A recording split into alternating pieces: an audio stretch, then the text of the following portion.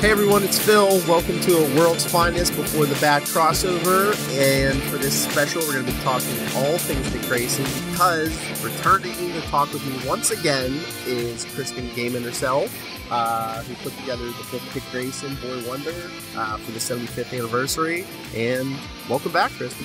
Hi! Thanks for having me again. It's always fun to talk about comics with people who want to listen.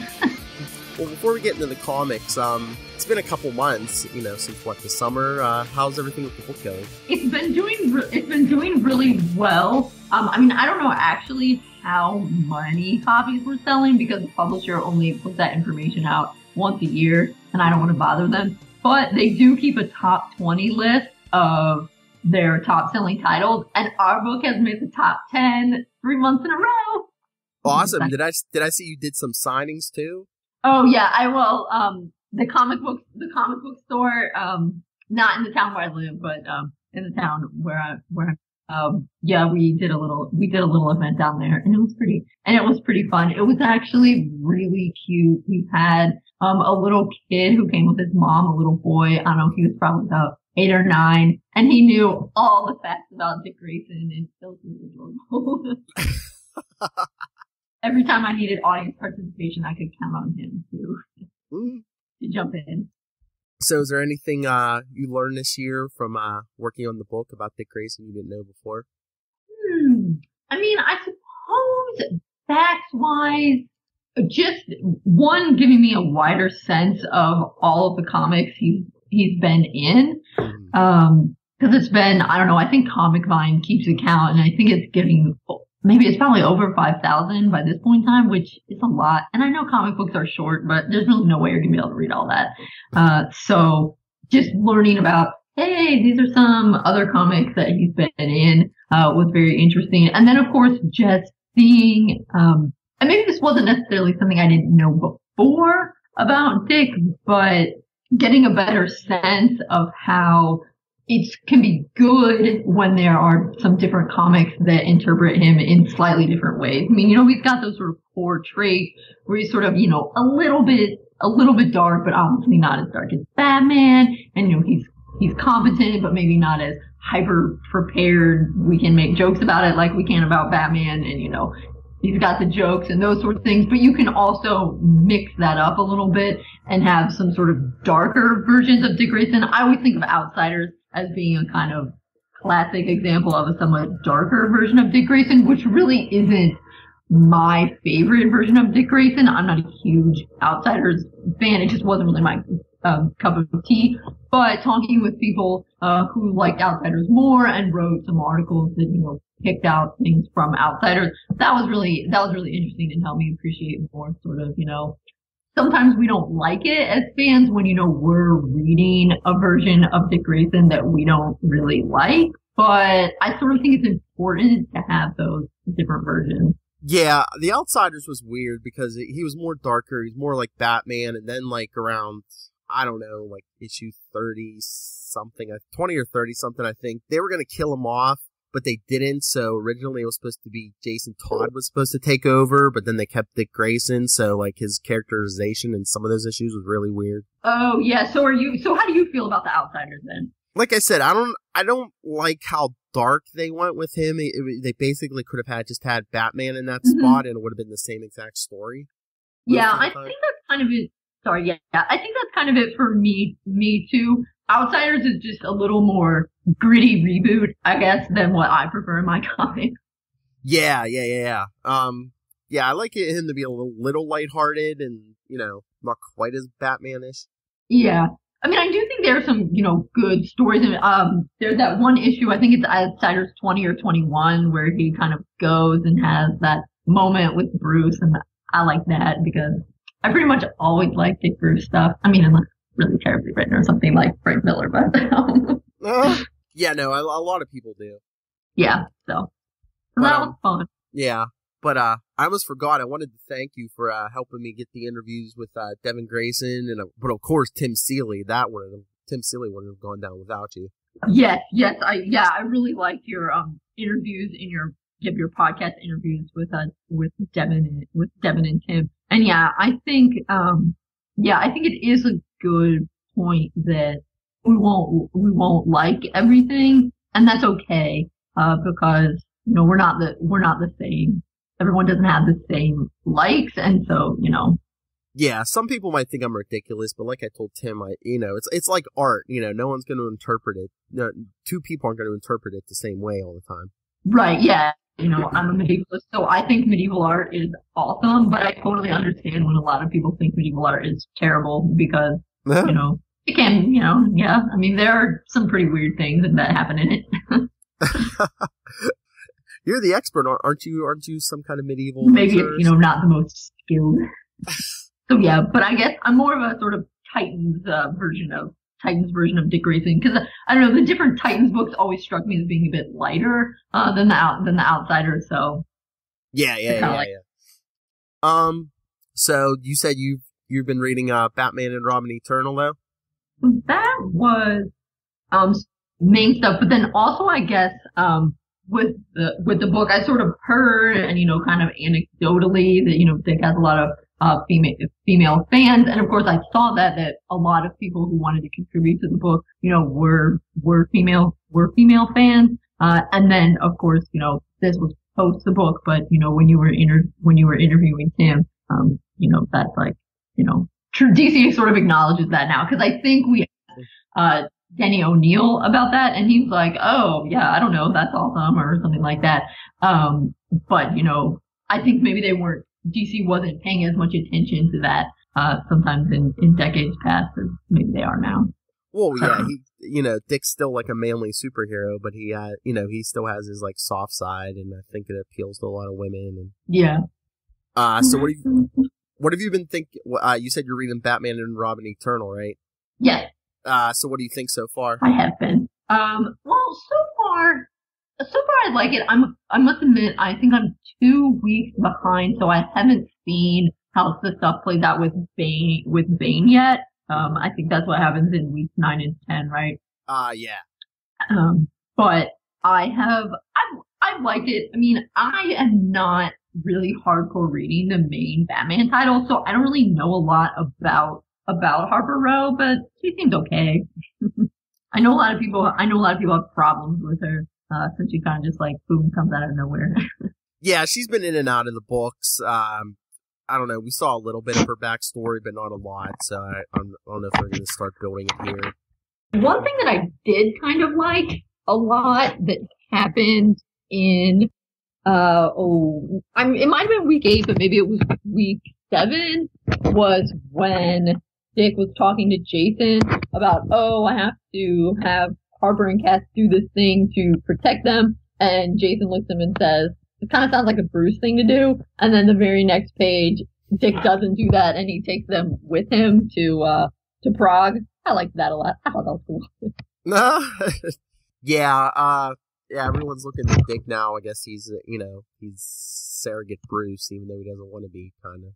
Yeah, I thought that was a good moment, though, to show how, you know, he is different. He is different from Bruce, and maybe not just in the way he acts, but also in the way that he's more receptive to people telling him stuff. Yeah, they've had a couple scenes in that. Yeah, I don't know if it was last week, there's a scene with Jason and Tim where Jason's like telling him, you know, trying to be the guy who replaced Dick Grayson. Yeah.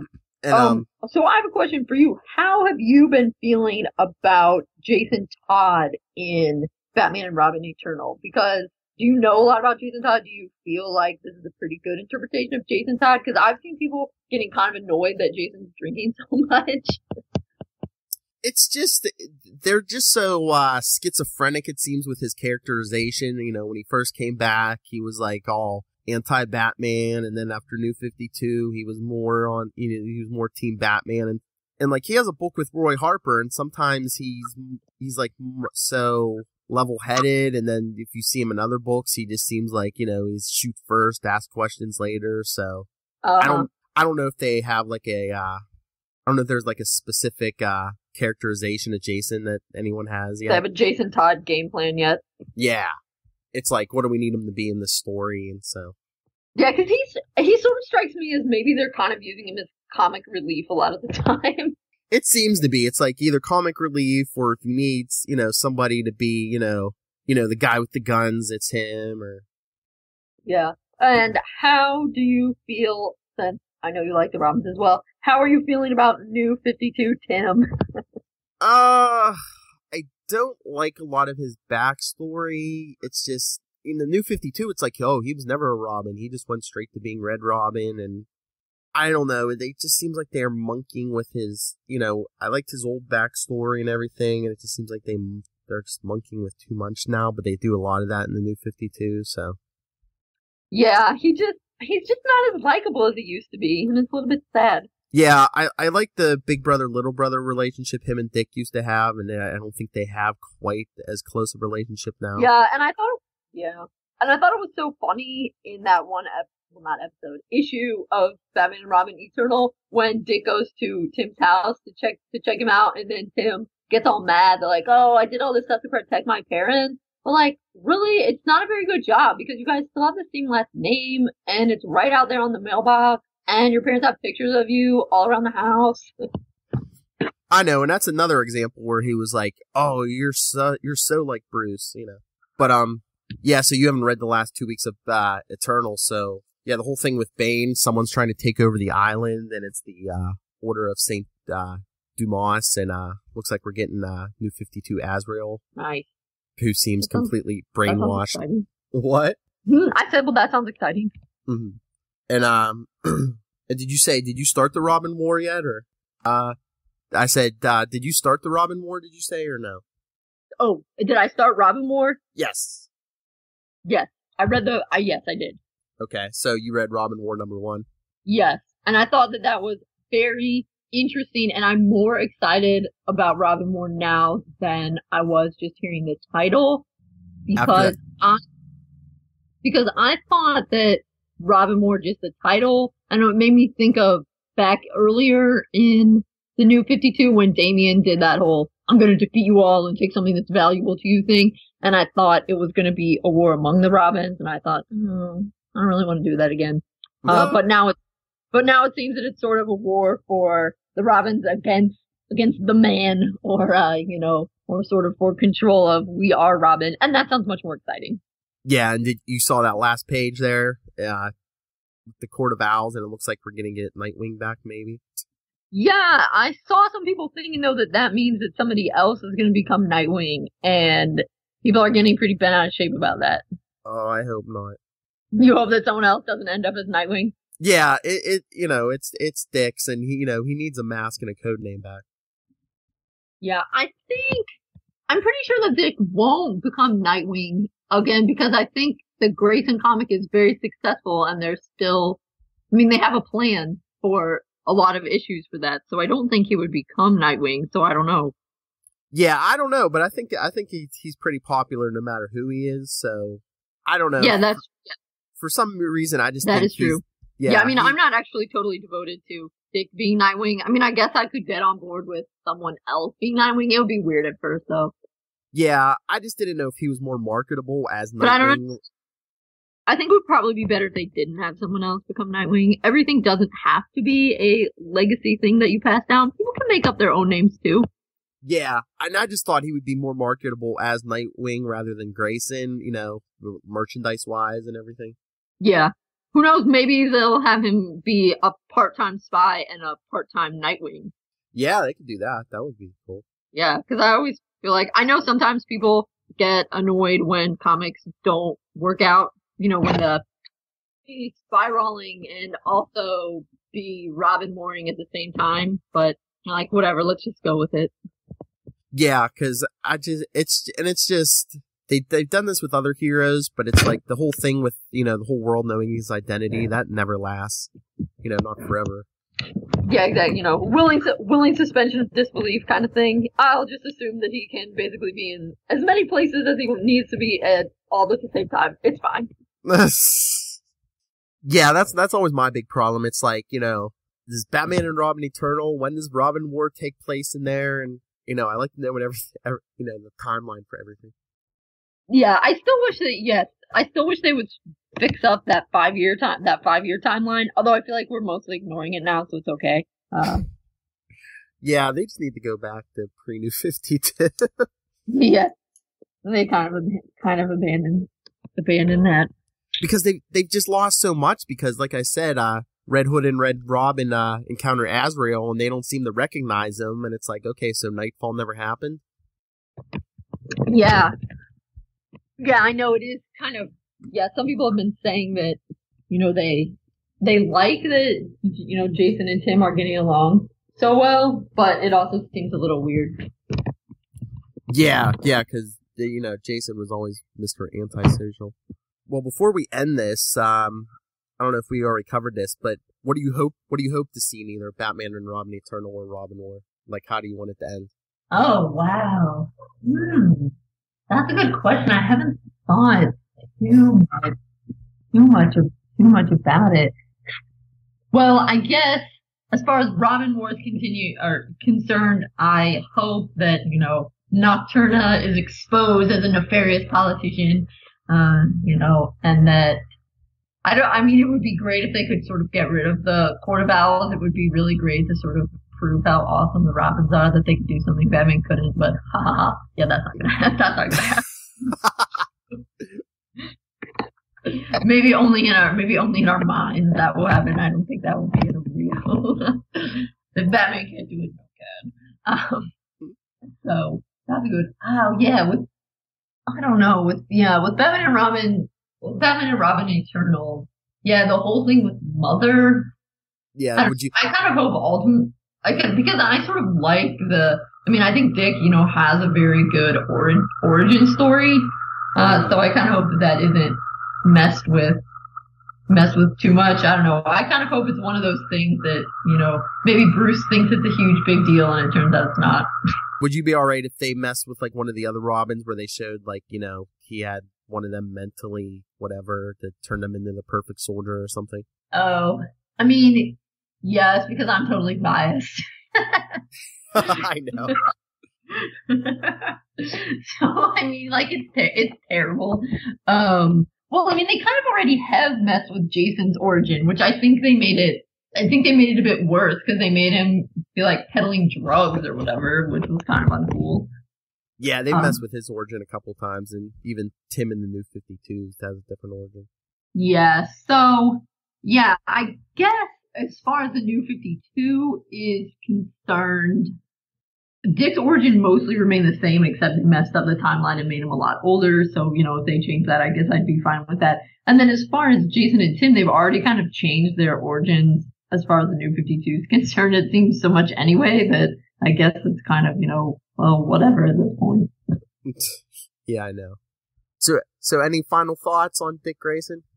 It's really kind of awesome how many comics he's been in lately. I can't quite keep up, but exciting that he's getting so much attention.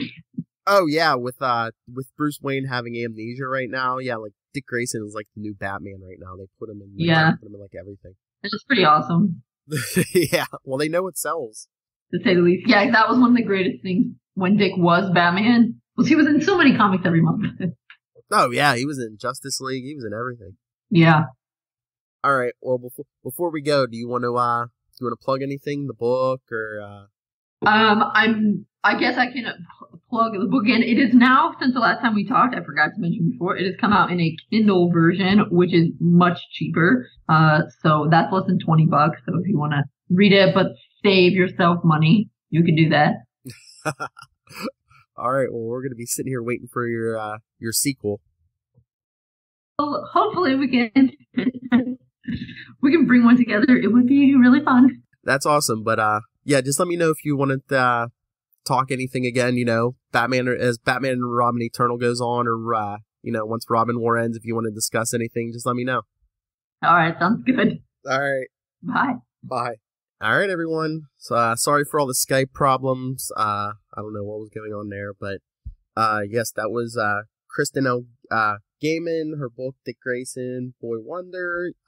Like she said, you can get it print copy. And you can also get it in Kindle now, I guess. So, let me know your thoughts on this interview, anything Batman, Dick Grayson, basically anything DC Comics, or if you're a comic book creator. I've even been interviewing cosplayers lately, so, if you think you have an interesting hobby, career, just let me know. You can get a hold of me. My personal info is nightwingpdp@gmail.com, and on Twitter I'm at nightwingpdp.